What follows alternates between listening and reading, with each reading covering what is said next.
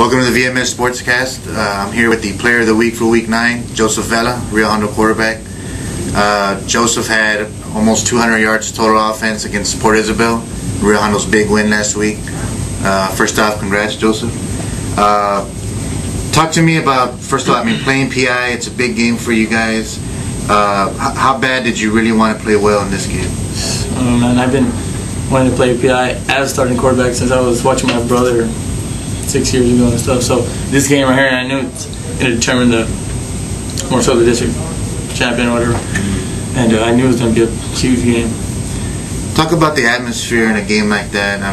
Some players never get to play in games like that big, that many people there, people standing all around the bleachers and stuff. Well, what's it like to play in a big game like that? It's loud before game, after certain calls and certain plays. It gets loud in there, but when the play's going on, for me, it's just I just zone out. I don't even pay attention to the crowd. But to just know that many people are there supporting you, watching the team, watching the game, it's awesome.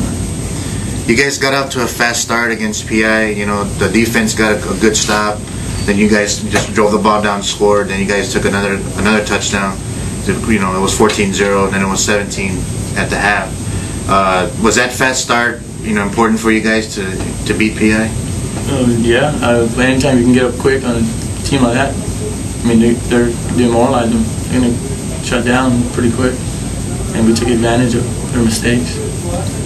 Then you go after halftime. You saw the momentum sort of kind of shift their way when they cut it close, and then they were driving again. But then you guys on offense, you were able to make the plays when you had to. How big was that for you guys to make those big plays when you needed them the most? To me, it just shows how clutch we could be and how good that our offense is coming down to the wire and actually make the plays that we need to make. And we came out kind of slow in that third quarter, but we knew we had to make those plays, and it worked out. Talk about that touchdown pass to Isaiah. It seemed, you roll out to your left, and it just seemed, once you got the ball over the safety there, it just fell right in his hands. So go through that play. Was that improvised, or what happened there? No, everyone ran their route. It was to the short side of the field, on the left hash, and I rolled out. And I saw him quick, and I wanted to hit him now, but there was a guy on my face, so I had to make that move, get around him, and then got to let him make plays, and got right over the safety's head, and fell right. He was waiting for it right there in the back of the end zone.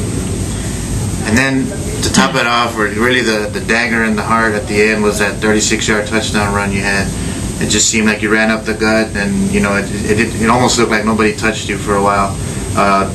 What happened on that play? Oh man, when the coach asked if we want to run that play, and of course the lines up front, those guys are ready to run every play they can get. So I trust that call, and I knew my boys were going to block for me, so they executed everything well, and I just had to make a couple guys miss.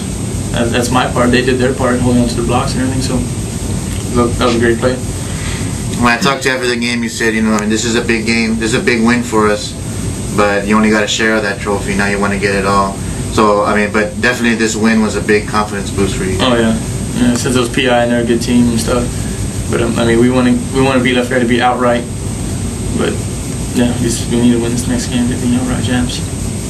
All right, Joseph, thanks a lot. That's the Player of the Week for Week 9 of the Valley Morning Star, Joseph Vela.